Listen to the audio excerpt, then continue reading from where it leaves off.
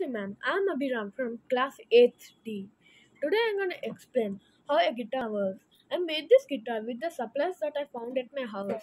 I made this guitar using a pipe, a bottle and a string.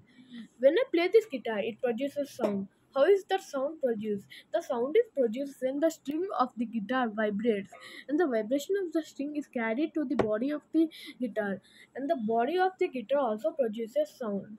How is how does a guitar make high pitch and low pitch sound? A guitar makes high pitch sound when the vibration of the string are rapid, and the low pitch sound is made when the vibration of the string is small. Now I'm gonna play a song for you.